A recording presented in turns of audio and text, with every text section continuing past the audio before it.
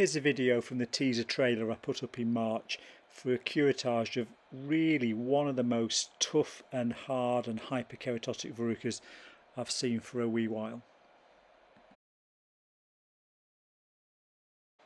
Delightful lady, real sense of humour, and she's presented with this really hyperkeratotic lesion. Been listed on my clinic by my colleague, and we'd had a three-step plan. Plan 1 was to do an aggressive debridement to see if we could stimulate some healing. Plan 2 is curettage, and ultimately that's what we've needed to do, so that's what the thrust of the video will be about. And Plan 3 is to do a lobed rotation flap. There's quite a history of nicotine use in the past, and we think that's why it's contributed to the skin being so bad. And therefore what we wanted to do is as least trauma to the skin as possible to try and improve this very painful hyperkeratotic verruca without creating a painful problematic scar that's worse than where she is now. So what we did, and she was really resistant to local anaesthetic, and she's got this with all her other treatments at the dentist and epidural, so we'd had some difficulty achieving anaesthesia on the day. And what I'm going to put up next is just a little screenshot of the aggressive debridement. Now in truth, because we'd had such a problem getting a numb, I'd probably wanted to do a very aggressive debridement and then needling, but just because it had been a slightly suboptimal painful experience getting the numb with having to do 3-4 local infiltrations, I perhaps didn't get round to that, and I'd hoped to really improve the lesion with the debridement. Covered it with silver nitrate at the end, again to try and do a little bit of further topical chemotherapy as well as to stop the bleeding, and then she came back after a few days because she was quite sore, and that's the still that I'll put in about now. I'd planned for a 6-week review, at which point I'd hoped to see some improvement, but I did warn her that if we were a little improved at week 6, then we would proceed to curettage, with the potential of creating a more painful scar and of course a potential for recurrence, and that's what we proceeded to do. So we'll start up with a wee chit chat. So here we are for round 2. So Sarah had this aggressively debrided from the first part of the video, and as you can see that's not really done an awful lot. So Sarah came limping in this morning, she's still really sore, and what we want to do now is the plan B. So remember, plan A was the aggressive debridement, plan B is curettage, and plan C is a skin flap. But being as Sarah's skin's not fantastic, we want to do as little as we can to her so as to not cause her to be worse by giving her some cheeky scar and fibrosis. So if you look round the side, with just a little meatball dressing on the side. So if you remember from last time, Sarah was really slow to go off and numb. And so you like this with everywhere you go on, your epidurals, dentist. So we really took your word for it last time, and we gave you a block about an hour ago, and you've been in the cheap seats drinking our NHS coffee. And let's just see if that's kind of gone numb. So to test for numbness, what we use, you can get these from the NHS supply chains. They look a little bit like a forearm.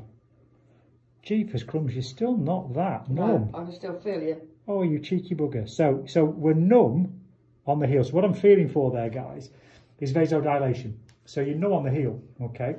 Now you're better in the forefoot. Is that still sore? Yes, that is still sore. Oh, you cheeky. So you have had a shed load of anaesthetic in there and an hour. I mean, that would floor a small elephant. I'm not saying you're like a small elephant, although the skin's not too different, to be fair. Right, so we're going to need to put a little bit of extra blocking for Sarah. What I'm going to do is I'm going to put a little bit of extra blocking from the top. You know, it's really interesting, and I like to put these videos up to show them when they don't go really well, because it's all very well going on YouTube and going, look how brilliant I am, but actually it's more useful, I think, for my readers to see when things don't go absolutely to plan. So we did a big old block. We put in 8 mils of Narrapin as a tibial block, nice and numb at the heel, so Sarah's no feeling there, and neither really. Let's go back on our NHS forearm again. No, so neither the medial or the lateral plantar nerve has gone off. So what I'm going to do is I'm coming through the top. It shouldn't be too bad because we'll have some loss of feeling. And we're just going to raise a bleb of anaesthesia on this area here, and then we're going to cut this out. Just going to stop the video now because let's get you back in. Let's get you back in shot then, Sarah. Righty. I didn't mean to cry and swear. Well, the crying and the swearing is fine because I'm married, so I know what it's like for women to cry and swear. I'm often the cause of it, to be fair. So, but I'm glad I turned the camera off there, viewers, because it wasn't the most pleasant experience for Sarah, if we're honest. So you can see there's just a little bleb of where we've put in a bit of a field block. So the first thing I'm going to do, Sarah, is just give that overlying callus a little bit of a shave. Really, it just makes the next part easier. Plus, it's me testing that you're still nice and numb, and it just gets some of this. I mean, it's the think of a word, hardness. I'm trying to think of a better word than that, of the hard skin. Solidness. Do you have a tissue? Cementness. Yep. Or some description. We have a tissue. So we've just got a few tears in the background there. I don't like to make a grown woman cry. Thank you very much, thank you. No, that's fine, thank you. So, as I say, we leave in the real videos of what it's like to manage these cases, because this is kind of like real scenarios. So, there she blows. So you can actually, it's quite a size of a lesion there now. So I'm just going to test this now again. So Sarah, anything cheeky at the top? If I press there hard? No, it's fine. At the side? It's fine. At the bottom end? No, it's fine. And you're okay there? Yep. Okay, cool. Right, so Dad, can you just get me the iodine there? Aye.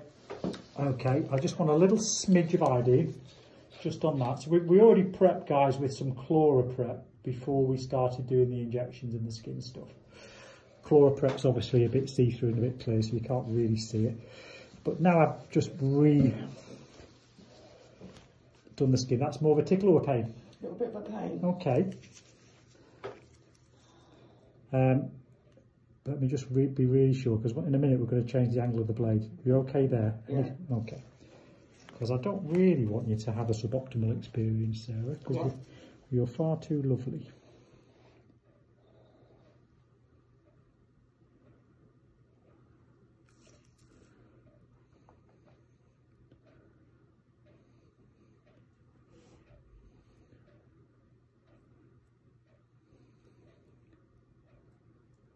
So I'm doing like a little soaring motion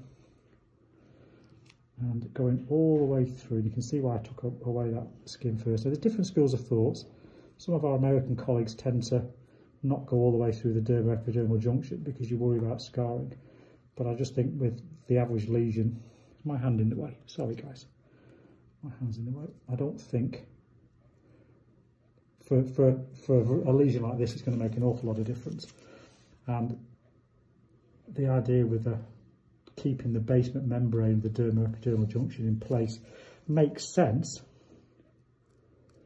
but I'm just not convinced that they do as good a job of getting rid of all the verruca tissue. So there's our thing, a little touch of claret there, and then just going to have a little look at that. Always like to check that there's nothing in there doing anything it shouldn't.